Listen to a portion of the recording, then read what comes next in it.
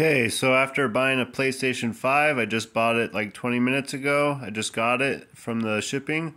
And so I asked about the free game and the free voucher, and this is exactly what they sent me. If you can read this, let me focus on the camera here. So this is what they said to me about the free game. So it looks like if you activate your PlayStation 5 as primary on your account, it can be an old account and you are at least 18 years old, you may be eligible.